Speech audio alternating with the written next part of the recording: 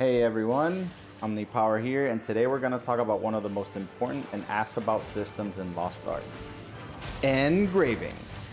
What are engravings? They are passive effect bonuses that affect your class's performance in battle. Simple, right? Well, for some reason, they confuse a lot of people, and I hope this video helps break it down for you. I've also put together a new page in my class breakdown spreadsheet covering all the information in this video, plus descriptions for each class and combat engraving. Feel free to check it out in the description below. Now let's get started. Engravings are first unlocked at level 26 or 27 by speaking to Thyrain while doing the main story quest. After you see the unlock notification, you can now access the engravings menu by holding down the Alt key and pressing I on your keyboard. In this window, you'll be able to browse the entire catalog of combat and class bonus engravings. They can be sorted alphabetically by name or by their current node level. You will also notice most of them will be grayed out. This is because you need to read engraving recipes in order to unlock and enhance your knowledge about them. While going through the various quests and dungeons of the game, you've most likely obtained a few of these engraving recipe books. They come in 4 potential colors, each pertaining to a different tier. Here are the tiers in increasing order by rarity. First up, we have green, also known as uncommon. Then we have blue, also known as rare. Following, we have purple, also known as epic. And lastly, we have orange, also known as legendary.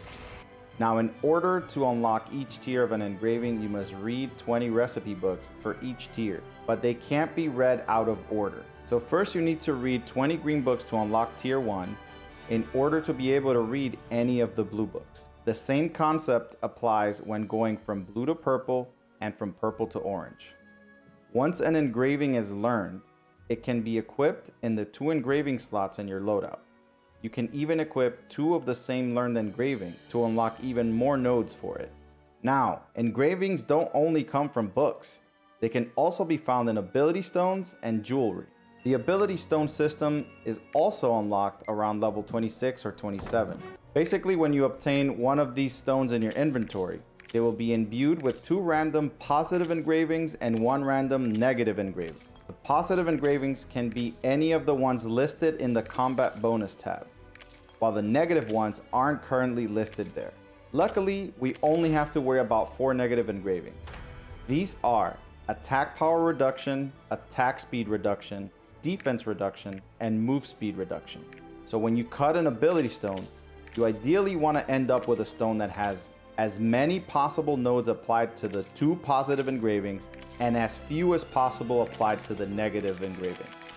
Once all the possible nodes in the stones are filled, it can now be equipped by your character, granting them stat bonuses as well as the amount of positive and negative nodes unlocked in the stone. Obviously, you're at the mercy of the RNG system with these stones, so you will find yourself cutting several of them while looking for an ideal one. When it comes to jewelry, it's even simpler. Jewelry cannot be altered in any way. It's a take it or leave it situation. So you have to pick and choose your jewelry based on the stat bonuses as well as their randomly assigned engraving nodes. As you progress through the game, you will notice that the higher the tier and rarity of the jewelry, the higher the stat bonuses as well as the amount of possible engraving nodes that they can grant you. You're also at the mercy of the RNG system when it comes to obtaining ideal jewelry from drops.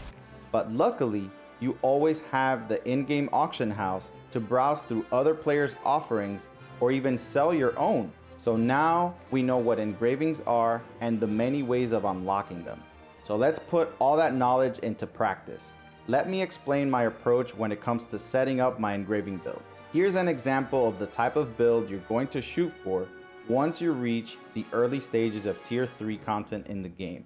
You will notice that there are levels for the positive and negative engravings. The higher the level of the positive engravings, the stronger the bonuses they will grant your character. You will need to unlock 5 nodes per level, so a level 3 engraving would require 15 nodes total. Any excess nodes after 15 will show up as a red number at the end of the engraving UI. You also have to be careful because the same level up system applies to the negative effects. Try not to stack too many negative nodes once you're in the later stages of the game, because other players can inspect your character before accepting you into their raid parties. And if they see too many red engravings, they will most likely not take a chance on you due to you being a potential liability. You can avoid this by paying attention to which negative engraving is locked into the items you plan to equip or buy. Try to mix and match between them to get as many positive engravings to max level while getting as few as possible of the negative ones. It's definitely a balancing act, but it can be achieved, and it gets easier the more you practice.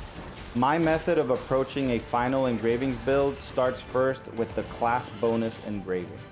Once I've decided which of the 2 class engravings I want to use for my character, I check my current recipe book progress for that engraving. Then I buy books from the auction house to supplement the amount I might be missing to reach the highest level that I can afford. A green tier engraving will give you 3 nodes. Blue will give you 6, purple will give you 9, and orange will give you 12. One thing to know about class engravings is that they will not appear on ability stones. They can only be obtained from books and jewelry. Because of this, you will most likely always equip 1 or 2 class engravings in your loadout to get your desired level 1 through level 3 bonus. My next step is the ability stone. I have to decide what are the 2 most important combat bonus engravings that I want for my class. First, I look through the stones I've saved up or check the auction house for the ones that match my needs. I highly recommend you familiarize yourself with the various search and sorting features offered by this system in order to find items that best fit your needs. Once I have the stone I want, I will try my best to cut it to have a minimum of +6/+6 on both positive engravings, as well as a maximum of +3 on the negative engraving. If that stone doesn't match my minimum specifications, I dismantle it because I can no longer sell it once it is cut. I can use the fragments after dismantling to trade for other RNG stones.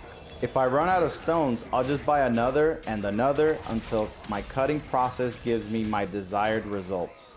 Depending on the amount of nodes that I've unlocked by now, I have to evaluate what are the nodes that I have to fill to reach level 3 on the engravings that I'm working on. Then I have to determine the highest amount I can get from my current jewelry tier. For example, for tier 3 jewelry that are legendary, the highest you will be able to get is +3/+3 for positive engravings and a random negative engraving ranging from -1 to -3.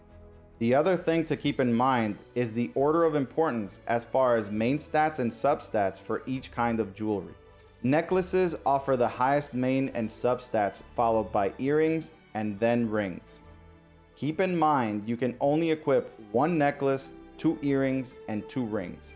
Equipped earrings and rings also have to have different names. You cannot equip 2 of each with the same name.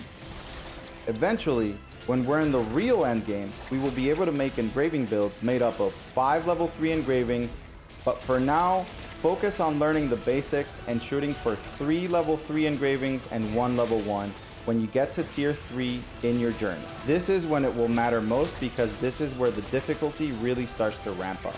And we're done! Congratulations, you are now an expert in engravings. Remember to like, subscribe, and ring the bell if you enjoyed this content. You can also watch me live at twitch.tv/OmniPower. Keep powering up, my friends, and I'll see you on the next one.